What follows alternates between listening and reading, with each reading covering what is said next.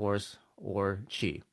It's been known throughout different cultures with different names, such as prana for India, ki in Japan, pneuma in Greece. Even the Vikings called it od, od, and it's been around ever since the beginning of time.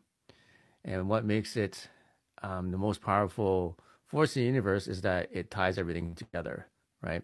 Now with quantum entanglement, quantum physics, we're finding that the world is very much like what the ancient spiritual texts described.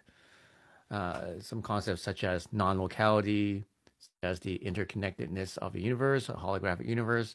So those concepts basically are what we call spiritual concepts, right?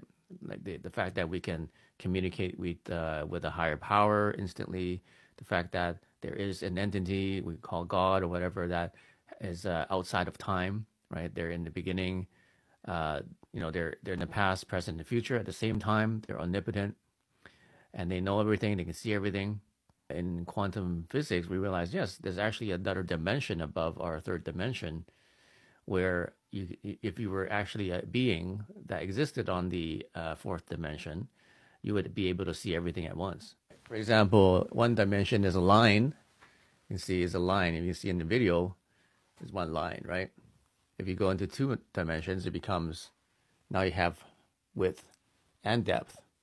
So you have infinite number of lines to create width and depth. If there's an entity on the second dimension looking down at the first dimension, they can see everything on the first dimension. But the person on the first dimension, they can only see a line. They don't see a square or a rectangle. They can't see that because there's only one dimension. Now when you make it three-dimensional, like now it's three-dimensional, right? Now you see height, depth, and width. In the third dimension, can look at and see that this is not just a line, it's not just a rectangle, it's actually a three-dimensional object. People who are at a two-dimension cannot see that. Only the third dimension, no people can see that. Then the fourth dimension must be an infinite number of three-dimensional shapes.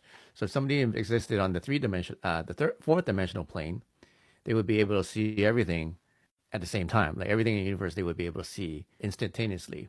Most humans can only comprehend or observe the world in three dimensions. But some people who can, so when you start meditating, when you start working on your psychic ability, then you start to tap into the fourth dimension because you tap into this universal field that is every time at once, right? So only your spiritual body can access that fourth dimension, but it's there. And we know that because science proves that it is there, right? According to the science, we know it exists. It's just a matter of time before people figure out how to traverse for fourth dimension, right? Because now if the three dimensions all stack upon each other infinitely, then if we know how to go from one plane of existence and jump to another plane of existence, then basically we can travel between places instantaneously. In Taoism, there's a saying that says, if a tree falls in the forest and no one is there to hear it, what sound does it make? It's a question that makes you start thinking about, what reality really is, right? If something happens that somewhere else in the world, but no one is there to observe it from happening, did it really happen or not? It starts us to question, like, what is reality? Is it what we observe, or is it something outside of our observation? Well, the answer is that it's probably both. What we observe is reality, but what also is happening outside of our observation is also happening at the same time.